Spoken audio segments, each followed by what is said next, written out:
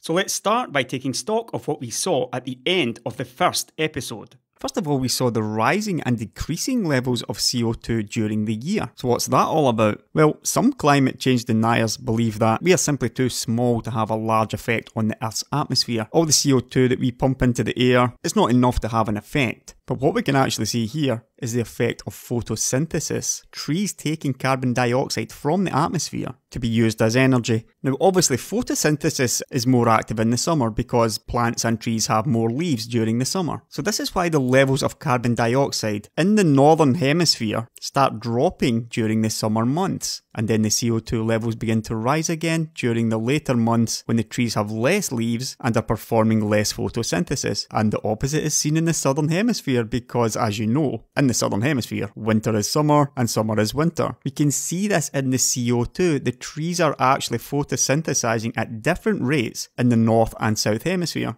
Meaning as the northern hemisphere rates rise, the southern hemisphere rates fall. But you might think that humans can't be having an effect on the Earth's atmosphere. But every single year it is clear to see that the trees are having an effect. The same cycle continues every year. The only difference is the average levels of atmospheric CO2 continue to rise and rise. And if it's not humans causing it, then where's it coming from? The second major point here was again what we saw in the Vostok ice core. If you remember the temperature graph where we discussed before that in most cases the Earth was much colder than it is today, while having interglacial peaks every say 100,000 years or so, and that we were in one of those peaks right now.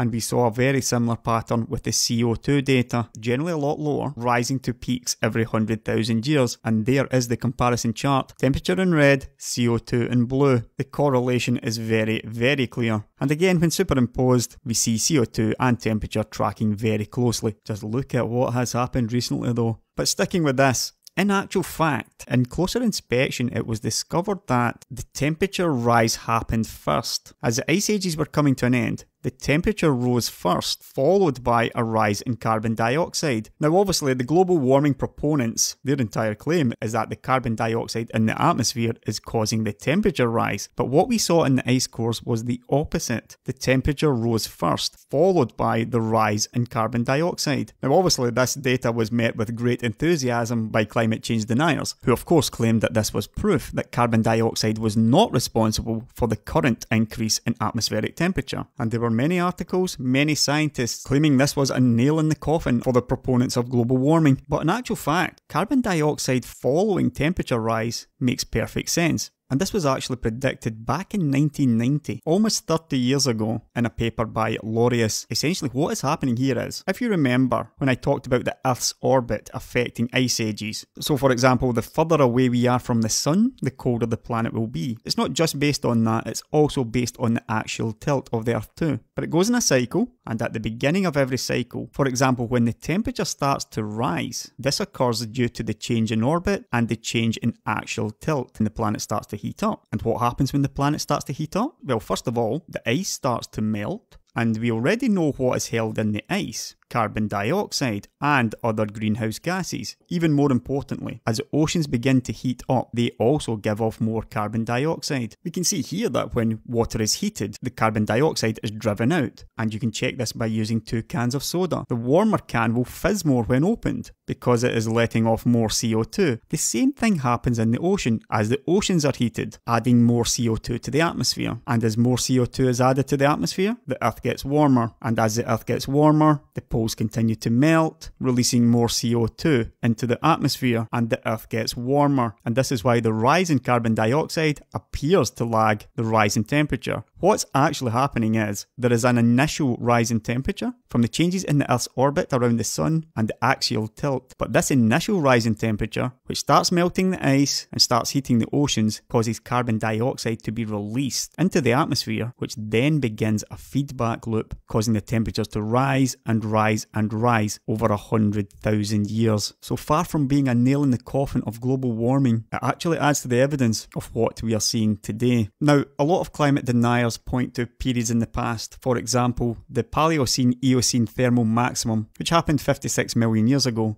This is one of the hottest periods in Earth's history, and the average temperature rose almost 6 degrees over a period of about 20,000 years. In fact, we think it was maybe 6 degrees over 10,000 years, or maybe even 8 degrees over a period of 10,000 years. And this was the most rapid documented warming in the past. So let's be generous and say 8 degrees over 10,000 years. That would be 0.8 of a degree over 1,000 years. And yet the numbers I used from NASA earlier, we saw it was over 1 degree in not much over 100 years. So compared to this hot event that some climate change deniers use as a reasoning for why global warming isn't man-made, the fact is, comparatively, right now the Earth is heating almost 10 times faster than during this thermal maximum period. And this is one of the simplest points. Proponents of global warming never claimed that the Earth wasn't hotter in the past, and they never claimed that the Earth didn't cycle between hotter and colder periods. But one of the claims has been that the rate of change in the temperature has increased to a level that has rarely, if ever, been seen before in the history of the Earth. The figures go between 5 and 10 times faster. Based on our temperature records of the past 100 years, and especially from the past 50 years, from maybe around the 1970s, we are heating up the Earth at an unprecedented rate. From the geological record, we can see that there were times in the past where the Earth did heat up at the same kind of speed, but these rapid warmings appear to have been the result of catastrophic change. For example, mega volcano eruptions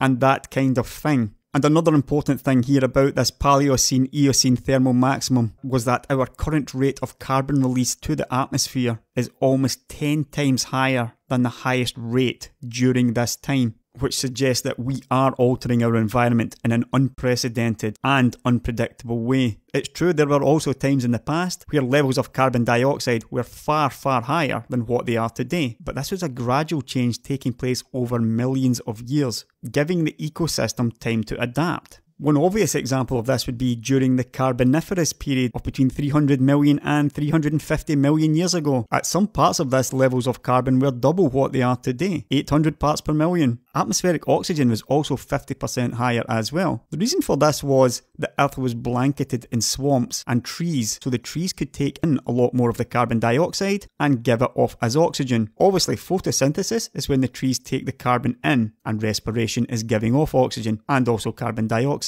The difference here was this took millions, tens of millions of years for the Earth to evolve to this state. And temperatures are the same as what they are today. So how is that possible? All that carbon dioxide in the atmosphere, and yet the temperature remained the same, which is another argument used by global warming deniers. The difference here is, 350 million years ago, the sun was releasing less energy. The sun is like any other star. As it gets older, it gets hotter. 300 million years ago, the sun would be giving off less energy, so the Earth would be colder anyway. As you can see, it's not always as simple as looking at the numbers. The problem we have here today though, is that the sun is older, the sun is giving off more energy, and all these dead trees from the Carboniferous period, the coal that we are burning today, releasing into the atmosphere, is not being taken up by the trees, it is not being turned into oxygen in the way that it was back then. The big problem we have today is, we are in a feedback loop where we release more of this carbon back into the atmosphere, but there aren't enough trees to deal with it. And we can see the results of this because the ice caps are shrinking. You remember the first slide where we saw that some solar radiation is reflected by the Earth and the atmosphere. And I mentioned that clouds could reflect solar rays. Something else reflects solar rays, and that is ice. In particular, the polar ice caps. This one's simple to understand. Lighter materials reflect light, darker materials absorb light. That's why people wear white t-shirts during warmer days instead of black ones. But if the ice caps are melting, and the ice caps are melting, then that is even less solar rays reflected away from the Earth, which means even more infrared radiation being absorbed by the greenhouse gases in the atmosphere, which causes more heat, which causes more melting of the polar caps. What we are doing to the Earth is not natural. This is not a natural event. This is caused by us putting the carbon in the Earth back into the air where it shouldn't be.